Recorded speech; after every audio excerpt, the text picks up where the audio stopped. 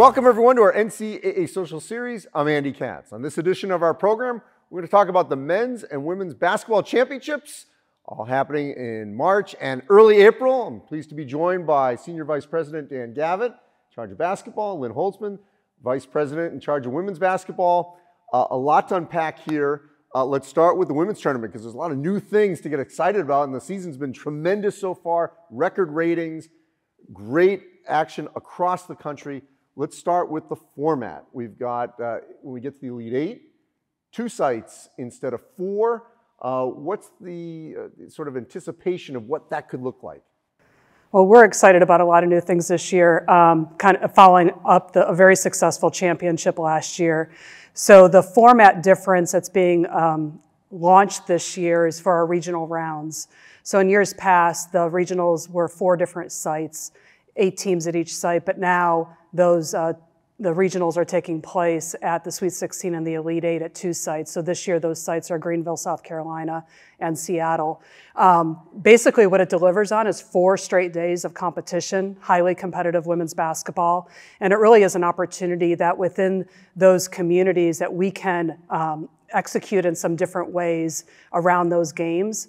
What we've seen already is really great ticket sales going to 2 sites, and that was one of the objectives, among other objectives, by the committee when they made the decision about 4 or 5 years ago. And 2 places that really love women's basketball in South Carolina and Seattle obviously had great success with the WNBA. We're going to get to more, certainly with the women's tournament. Dan, with the men's tournament, you know, obviously there's been great success, another great season, so much parity. What are you most looking forward to seeing in this March Madness? Madness. It's just a lot of incredible games and drama. Boy, just in one of the most recent weekends, we had several buzzer beaters, unranked teams beating ranked teams on their home court. We're going to have 1 seeds and 2 seeds and 3 seeds, but boy, I don't think anyone's safe. It's going to be a great tournament. All right, so both championships in the state of Texas, Houston again, and we'll get to that in a moment, for the men. And for the women, divisions 1, 2, and 3 in Dallas. It really will be a basketball festival. The planning for such an event like that, to have all 3 championships at one site in Dallas, how has that been going? It's been going great. I mean, as you know, this is the 2nd time in women's basketball that we have this opportunity to have a joint Division 1, 2, and 3 championship, same location, and essentially we're crowning 3 national champions. That provides the opportunity and access for fans to see the Division 1 semifinals on Friday, Division 2 and 3 championship games on Saturday, and the women's Division 1 championship game on Sunday. All of those are being played in American Airlines Center. That is also a unique element around this event for women's basketball.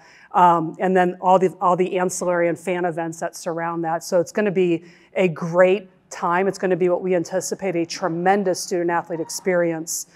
For our Division 2 and 3 student-athletes, when it happened previously, it was here in Indianapolis, they cited that was one of the greatest experiences of their career. So we are really looking forward to, not just for the fans, but for the student-athletes to experience this celebratory event. It's also the opportunity for us here at the NCAA, through our women's championship and also our men's championship, the Final Fours, is to do the culminating celebratory event around the 50th anniversary of Title IX. So we are certainly strategically integrating that within this great celebration of women's basketball. The men have had a chance to do that, and there was actually plans, if I'm not mistaken, to maybe do it in 2020 in Atlanta. What's a great benefit of having all 3 divisions crown their championship at one event? It's a celebration of the game. Coaches love it because, so many coaches start at a lower level and then make their way up to Division 1 if they're successful enough. And, whether you're a Division 3 men's women's basketball player or Division 1, you're just as competitive, right? And you love the game as much as any of your other divisional counterparts. So it's really, as Lynn noted, a celebration of the game and a great thing for fans to engage with. Field of 68, both men and women, first 4. What's your read on, and obviously there's more of a sort of data to digest on the men's side, but how that has been a success, and what are you looking forward to on the women's side? Well, 68 deserving teams will find their way there. We know 32 automatic qualifiers and 36 at-large teams, and both committees are going to have their hands full. But on the first 4 aspect, I'm saying. Oh, first 4 in particular. We've seen now some data, and obviously now with the women? Well, we've had now 2 teams advance from first 4 on the men's side to the Final Four. So we have really competitive games there, a chance for teams to get 2 or more games in the tournament, have one under their belt before they play a first-round game.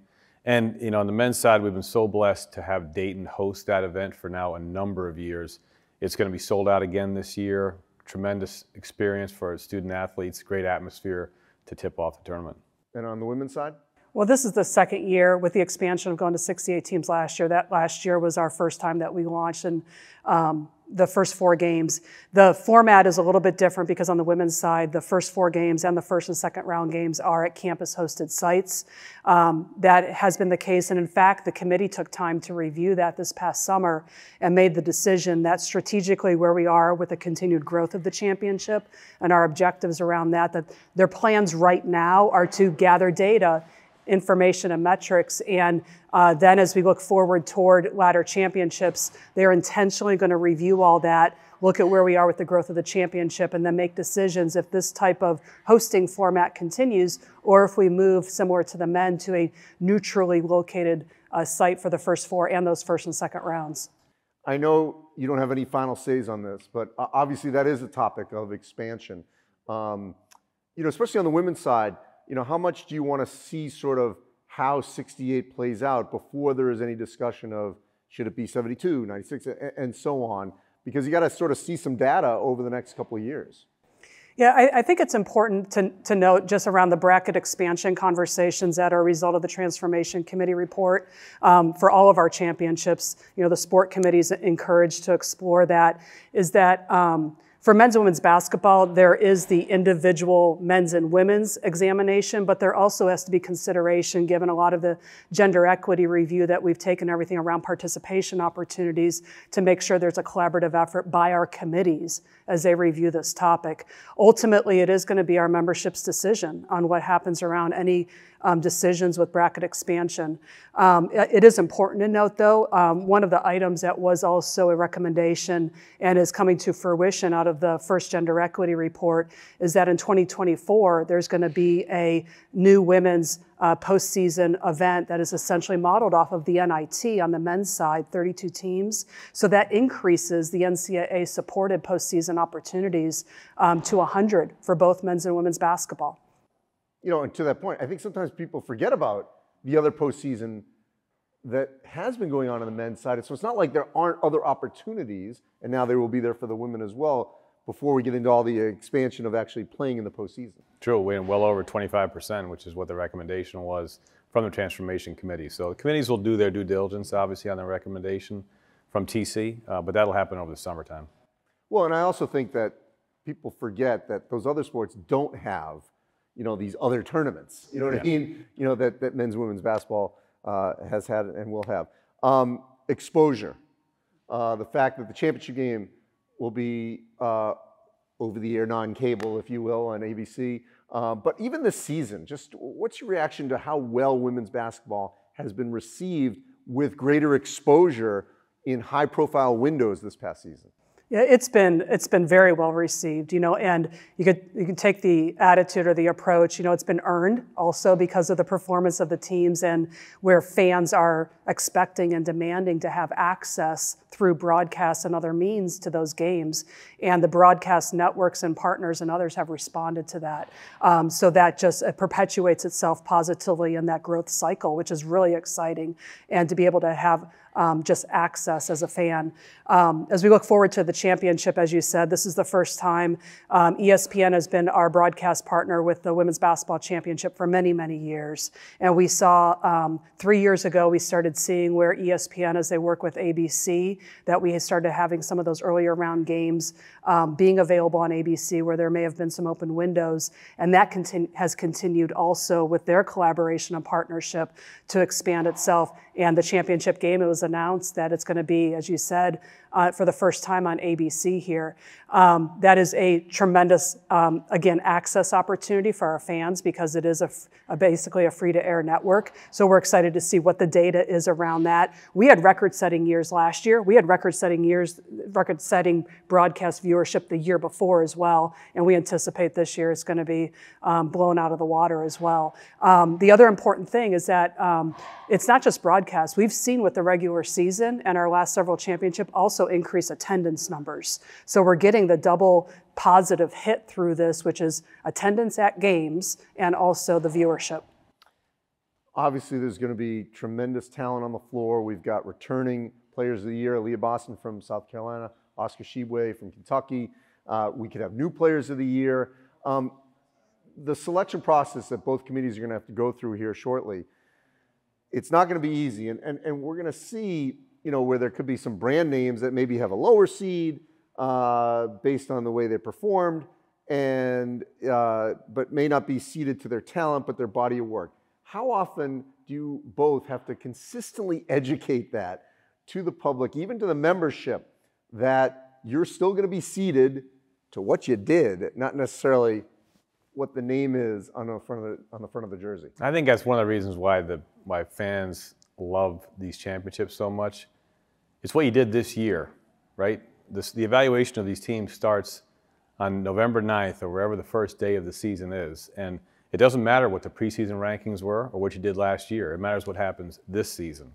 And because of that, you're going to see, you're right, some traditional blue bloods that may be lower seeded or not make the field at all.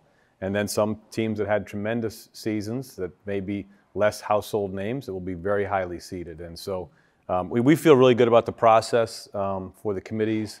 They work incredibly hard. It is done with the utmost of ethics, and we're excited about the start of selection week here and seeing how those brackets play out.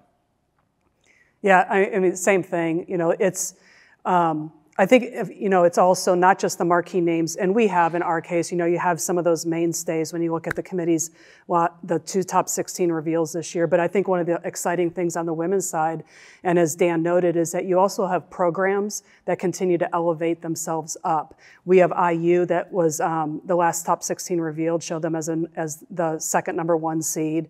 You have success with the University of Utah. Those are just names that we haven't historically seen, but that speaks to the growth and the parity of the game that continues to grow, if you will, for women's basketball.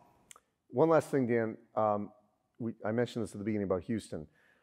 There was a big gap before Houston was sort of playing national games. And then in the 2000s, 11, 14, if I've got that correctly, and there's been a whole string of them here. What is it about the city of Houston that the NCAA has continued to go back to here more recently with Final Fours? 16, I think, is the Chris Jenkins year. Yeah, 16, thank you. It's pretty memorable in Yes. Houston. Yeah, the third Final Four for the men in Houston just the last 12 years. The city has continued to do a really, really good job, like Dallas, in organizing, getting better each time we've been to Houston. The downtown area has more hotels. The footprint is very tight. Of course, NRG Stadium is 20 minutes outside of downtown, but otherwise all the teams will stay downtown. All the concert series and Fan Fest will take place within walking distance of the team hotels. Oh, and by the way, we'll also have the World Series champion Houston Astros with a 4-game homestand that weekend, and the Rockets play 2 home games as well. So it'll be a bit of a circus, but in a great way. So much activity for fans to enjoy. And we've got a really unique situation this year in Houston. We have, for the very first time, 4 host institutions. Houston Christian, Texas Southern, Rice, and the University of Houston will be our host institutions. We've never had more than 2, I think, host institutions before. For people, what does that mean to be a host institution? It means that they help us organize and plan for these events all year round. It takes an awful lot of human capital to make that happen, local connections through businesses and game operations and facilities. So having incredible host conference and institutions to help us pull this off. And Big 12, of course, in Dallas helps us host multiple rounds of the championships every year, and is a very valued host in Dallas for us as well. I'd be remiss if I didn't get out of here without mentioning the chairs. Lisa Peterson from the Pac-12, Chris Reynolds, AD at Bradley.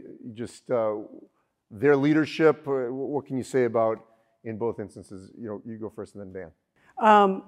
I think what we have with our chairs is we have seasoned veterans and individuals, first and foremost, utmost integrity, making sure they take the responsibility of being a chair of managing the committee, making sure that we adhere to the policy procedures, and then how they represent the committee very seriously, and they're very professional about that. And then what they bring to the table is just a multitude of years of experience. And in the case of Lisa Peterson, who's currently at the Pac-12, she was at University of Oregon for numerous years, worked with the women's basketball program there, as well as a variety of other sports. So to have that type of experience, leadership experience, just benefits the committee. Same, we're blessed with great chairs that are either in their 5th or 4th year of service on the committee, so they've got a lot of experience. Lisa and Chris are tremendous. Chris is unique in terms of chairs, I think, in that he played in the Final Four in 1992. He was a starting point guard on the Indiana Hoosiers team, coached by Bob Knight, and so that's kind of a neat story, too, that a former great student athlete who played in the Final Four is now overseeing that this year. And we'll see if his alma mater can get there. Indeed. Houston certainly will have a chance. Dan and Lynn, appreciate it, and we cannot wait for March Madness on the men's and the women's side. And as always, you go to ncaa.org/social series, where all our social series are archived. You can check out great conversations like this one.